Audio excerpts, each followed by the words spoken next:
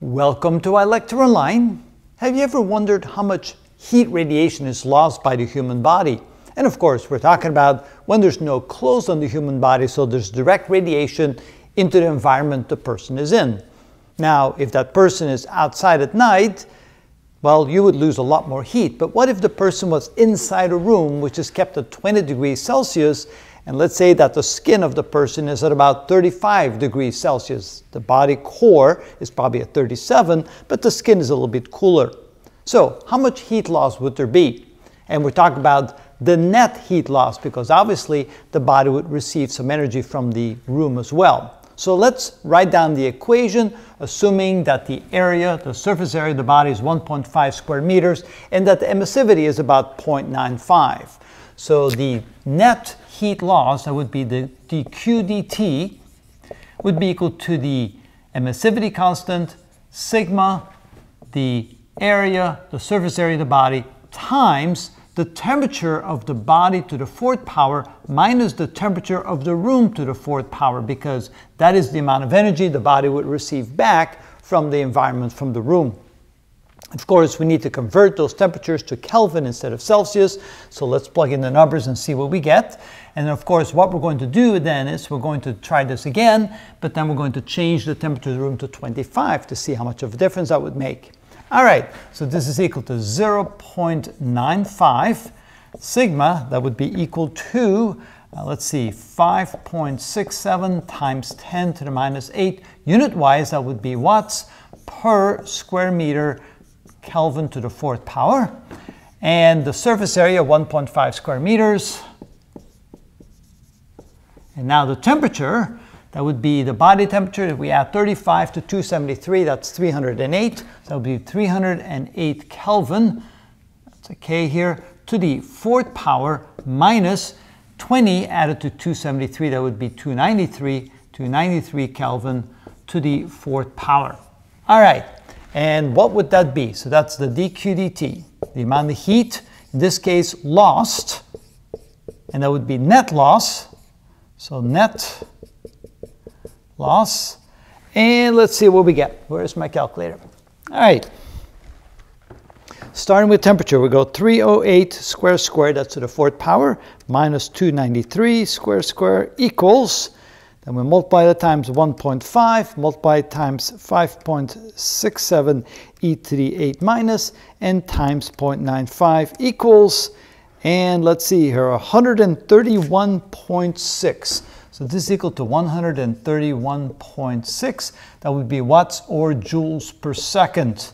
Let me try these numbers again, just in case. 308 square minus 293 square equals times 1.5 times 5.67 e to the 8 minus, and times 0.95 equals 131.6 joules per second. Now, that's for 1 second, right? 131.6 joules per second. And if we want to turn that into calories, we'd have to convert. So let's see here, that would be equal to calories per joule. It's, let's see here, 4.186 joules per 1 calorie. So if we divide that by 4.186, we get 31.4. So that would be 31.4 calories per second. Now, those are not food calories, those are regular calories. Of course, convert that to food calories, we have to divide by 1,000. Okay, now that's the per second. Now we want to find out the net heat loss per hour. So Q would be equal to dq dt, the amount of heat loss, net heat loss per second, time, of course, the time of 1 hour. So in this case, that would be 131.6 joules per second. And we then multiply that by the time of 1 hour, which is 3,600 seconds. So let's see how much that is. So divide by 1 times 4.186. And now we multiply times 3,600. And that would be 473,760 joules. And of course, converting that to calories, we divide by 4.186, and we get about 113,000 calories. 113,000 calories, round it off. And of course, that would be equal to 113 food calories, kilocalories. And that kind of tells us something.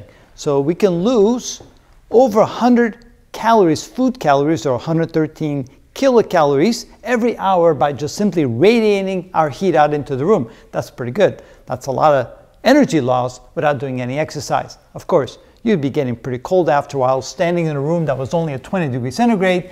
If you're not moving, you'd be getting pretty cold. But what would the number now be if we change the room temperature to 25 degrees? So let's try that. So again, we do the dq dt. Now in this case, we're going to plug in the numbers and we're going to change the temperature of the room. So it still would be 0.95 and still would be the constant 5.67 times 10 to the minus 8. That would be watts per meters squared per Kelvin to the 4th power. And then we multiply times 1.5 meters squared and then multiply times. So we have 308, so the body temp or the skin temperature would still be the same, but now we're going to subtract from the room being hotter, so now it would be 298 to the 4th power. So let's see how much of a difference an extra 5 degrees in the room would make. So let's try this again. So in this case, we end up with 308 square square minus 298 square square equals, multiply that times 1.5, multiply times 5.67 e to the 8 minus, and multiply times 0.95 equals. And now, notice we have 89.9. So now we're down to 89.9 joules per second. And of course, if we then want to multiply that times 1 over 4.186 joules per calorie, converting that to calories, so divide by 4.186, and that would be 21.5 calories per second. So you can see that the heat loss went from 131.6 joules per second down to 89.9 joules per second. And then computing that for an hour, so the Q for an hour would be equal to the dq dt, the amount of heat loss per second, times the number of seconds in an hour. And so in this case, that would be equal to 89.9 joules per second. Multiply that times 3,600 seconds, not joules, but seconds. Let's see here. So 89.9 times 3,600. So now we have 323,640 joules per hour.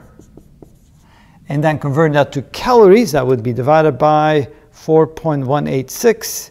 That would be equal to, let's see here, 77,300 calories per hour.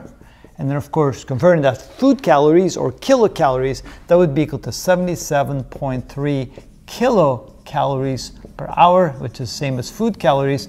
And notice it went from 113 kilocalories to 77 kilocalories per hour by simply raising the room temperatures just by 5 degrees. That's assuming no clothes, simply heat loss by radiation, reduce, just don't include convection and so forth. So that's kind of interesting. The heat loss is significant even in a room where you're getting some heat back from the room. And that is how it's done.